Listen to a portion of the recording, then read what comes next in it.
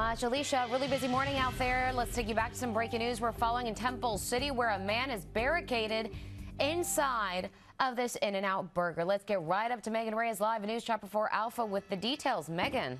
Danielle, an alleged burglary suspect got caught in the act here at the In-N-Out Burger here. This is the 10,000 block here of, actually this is on the cross street here, is 10,600 Lower Azusa Road. 10,600 Lower Azusa Road. It's right next to El Monte Airport. Sheriff's deputies got on scene. They believe there's one individual inside. They just had the sheriff's helicopter on scene to assess the situation, whether or not there were any unlocked entry points on top of the roof. Now, what we know right now is at least one person barricaded. Very large presence, and Lower Azusa Road is shut down to accommodate all the emergency crews here until further notice. That's the latest here from News Chopper 4 Alpha. Let's send it back to you in the studio.